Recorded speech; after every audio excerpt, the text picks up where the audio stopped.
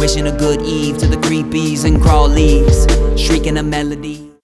Hey friend, Chris here from WhyLogicProRules.com. In this first video in our 3-part series all about the amazing Symphony Desktop interface from Apogee, we're going to record some vocals into a Logic Pro project and how to get set up with all of the amazing innovations of this interface. All right, so we have our recording session here. We're going to be recording some rap vocals or hip hop vocals into this session. The project is made up entirely of software instrument tracks. So software drums, bass, keys, etc. All right, so all we have to do now is create a track to record our vocals. I do have a vocal track already in this project, but let's just delete it and create a new audio track. We're going to select analog input 1 for the audio input. This is the first input on the Symphony Desktop interface. We're going to click OK. And from here, we're going to instantiate the included Apogee channel effects plugin on the vocal channel that we plan to record to. To me, this is the linchpin of the entire Symphony Desktop workflow.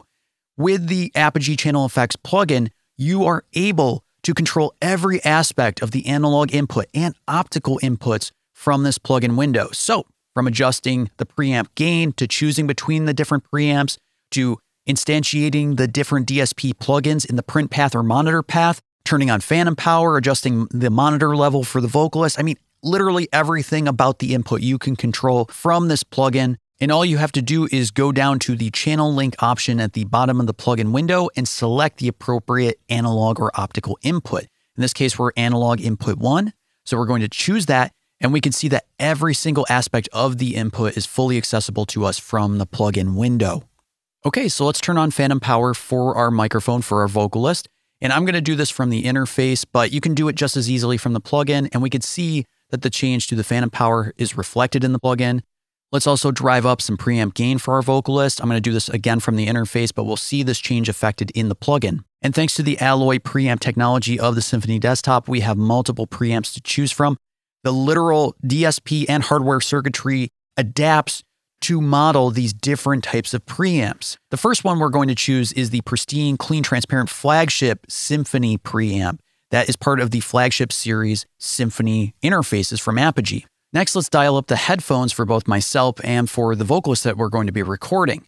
We can just page through the different pages on the interface, unmute each headphone just by clicking on the headphone ring and clicking on the mute button next to that ring on the touchscreen, and then adjust the volume of each headphone output just by clicking on the headphone ring again and adjusting with the knob next to the touchscreen. Okay, let's try to see if the vocalist can hear himself in his headphones. Try talking a little.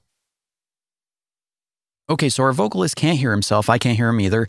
What we need to do is we need to change the source which is feeding the headphone outputs. We're going to change this from just the main outputs to that of the software mixer. And we can just page through the different options on the interface itself. I'm going to select each headphone, page through to the next page, and then select from the drop-down assignment menu Mixer 1 for each headphone output. So the sound from the project and the direct sound from the microphone will be fed to each headphone without any latency. Try it again. Check, check, check. Hey. Cool, so we're ready to record. Again, we are not using the software monitoring in Logic Pro. We're listening to the direct monitoring from the interface itself. Of course, you're probably asking yourself, why not just use the software monitoring in Logic Pro? It's easier, it's faster. I want to show you some of the discrepancies that can crop up when using software monitoring. So before we dig into preamps or DSP plugins or any of that stuff, let's go back to the audio preferences. We're going to enable software monitoring and turn off the direct monitoring on the Symphony Desktop from the channel effects plugin. All we have to do is navigate to the Mixer 1 tab in the plugin and just bring that fader all the way down to turn off the direct monitoring to the headphones. Let's turn on software monitoring and let's see if we can hear Ben. We should be able to, albeit there will be a bit of latency or delay in the recording. Let's take a listen. Check. Check. Hey. Okay, so that's going to be a problem. Obviously, we wouldn't have the I/O buffer size set to 1024 for recording, so let's set it to something more reasonable like 128. We're going to take a listen to what Ben sounds like at 128, and we're hearing both the direct signal and the recorded signal at the same time, so you can kind of get a sense of what Ben and I are hearing in our headphones. Okay, give it another try. Check, check. Hey. Okay, better, but not ideal. To Ben, he can still hear a tiny bit of latency. It's distracting. So at this point, we would probably turn on low latency monitoring in Logic Pro to remove all latency. Give it a try, Ben. Check. Hey. Okay, so we're hearing the direct signal and the recorded signal, but it's good enough for Ben. The problem is once we want to start introducing plugins in the mix, especially latency-inducing plugins, we can run into problems yet again with latency and other issues. So I'm going to load up Neutron from iZotope, and I'm just going to load a preset that seems applicable to the type of vocals we're going to be recording. Here, Ben, try talking. Check. Hey. Okay, so we're still hearing latency. If we turn off and turn back on low latency monitoring mode in Logic Pro, now Neutron has been turned off. So we can't use the effects we wanted to help the vocalist sound like he's in the mix, sounding a bit more mixed for the song, which is why we're going to use the direct monitoring from the interface itself, the Symphony Desktop. I'm going to change all my settings back, and then we'll dig into the different preamps on this interface. Cool, so I've changed everything back. We're ready to record some vocals using the pristine Symphony MP preamp. Let's try recording the first chorus, the first verse, and then we'll switch between the different preamps so we can hear each one in the mix. Here we go. On the way up, tucked in the fringe of the rug, resting on all of your imperfections.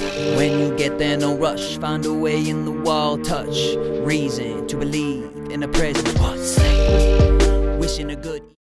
Cool, let's check out the AP57 preamp now, which is based off of an Ampeg 6012 preamp, a preamp from the 50s that has a lot of character to it. Of course, I'm accessing all of these preamp controls from the plugin on my Mac, but you could do this either way. You could access the preamp tab and adjust the preamps from the plugin or from the interface itself. So let's do that right now. I'm just going to click on the input itself, the input ring on the interface. I'm going to page through the different options. You just slide to the left or to the right, and we're going to click on the preamp tab to select between the three different preamps. And when I choose the AP57, you can see it's updated in the plugin as well on my Mac. I'm going to stick with the plugin controls, and let's gain stage the AP57 for our vocalist. So Ben, do you mind giving me something again? Check. Hey. Check. All right, you can hear already the AP57 has a bit more bite to it. Let's gain link the controls and start driving into the preamp a little harder. Check. Hey. Check. 1, 2. Check. Cool. If you're digging the AP57 but wish you had a bit more headroom, there is a dB pad that you can switch on, which will give you a little more space before you get into all of that gritty character of the AP57. So let's try gain staging again with the dB pad enabled. Check. Hey. Check. 1, 2. Check. Okay, let's stick with that. We'll have a little more character to this vocal pass, and let's try recording. On the way up, tucked in the fringe of the rug, resting on all of your imperfections. When you get there, no rush, find a way in the wall, touch reason to believe in the present. Cool, so I'm set on the AP66 preamp for this vocalist, for this song, for this microphone. And at this point, let's introduce some zero latency plugins for printing or monitoring through for our vocalist. Because again, the Symphony Desktop comes with a full suite of DSP plugins that you can print to tape, so to speak, into the DAW or just monitor through. And you can control and access all of these plugins from the interface, from the control app, and from the channel effects plugin in the DAW.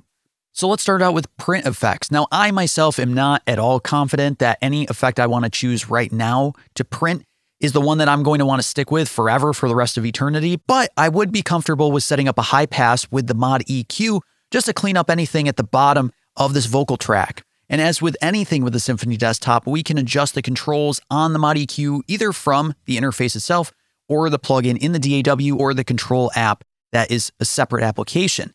Let's take a look at the input on the interface itself for input 1, and you can see that the print effects is enabled on the interface as well. All of these aspects of the Symphony Desktop are one and the same. They all control the same controls from different angles. If we click on the print effects, we can see the mod EQ is in the print effects path. So let's click on the mod EQ so we can view it on the interface. And we have our choice between a 6 dB per octave or 12 dB per octave for the slope of the high pass filter.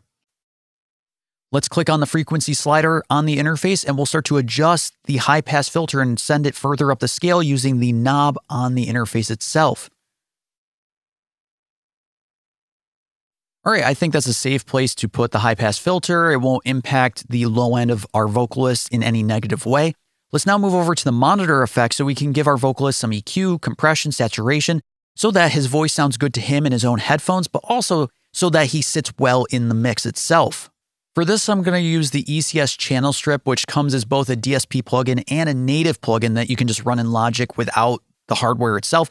Great for just easy EQing, compression, saturation, help glue a track into a mix. So let's drive down the threshold on the compressor. I'll also click on the monitor tab in the plugin so we can see any changes I make on the interface are reflected in the plugin as well.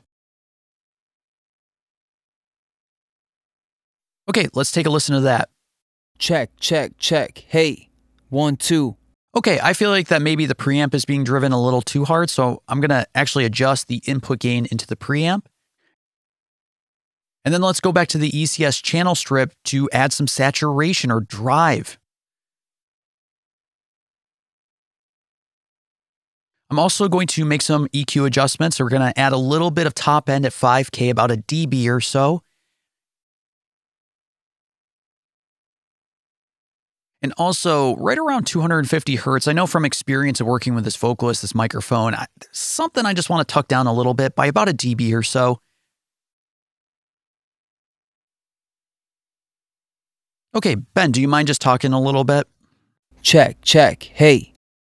All right, let's try tracking with these print and monitor effects instantiated, and then we'll listen back and do a comparison. On the way up, tucked in the fringe of the rug, resting on all of your imperfections. When you get there, no rush, find a way in the wall, touch reason to believe in the present. What's sleep? Wishing a good eve to the creepies and crawlies. Okay, so we have our updated take. The print effects have been committed to the take itself. So this high pass filter is part of the recording that we have recorded. So we don't have to high pass again if we don't feel like it. And the monitor effects are not just there for us to listen while we're recording, but also while we listen back to the recording in the session. So all those shenanigans of having to juggle a separate software mixer with effects, and you don't have to do any of that. The DSP effects run off of the interface, yet you can fully control and hear them from within the DAW. It is so awesome. And just so you can be absolutely sure, let's try listening back to the verse of this song, and I'll bypass, and then re-enable the monitoring effect plugin so you can hear and see that they're being disabled and re-enabled from within Logic Pro. Nothing is as it seems. What's in store for the busted cardboard box dreams? Every lock click has its meaning. Cracked all resolution, unleashing how I was on 3. Rocking the sound of the knob, twist and knee creaks. And there you have it. This, in my opinion, is the closest to an analog workflow in the digital domain that exists. And Apogee makes sure that this workflow works for you, whether it's to work from the interface or from a plugin inside your DAW or from the control app. And if you decide later that you want to take your session out of the studio and on the road, you can. Because if you purchase and own the native versions of these plugins, you don't have to be connected to the interface at all. The channel effects plugins will revert to the native instances of those plugins, so that you can work on your project with those plugins anywhere you wish. Cool, so in the next video, I'll show you how to get set up with the optical inputs for multi-track recording and how you can use the DSP effects on the optical inputs as well to print or to monitor through. See you for more in the next video.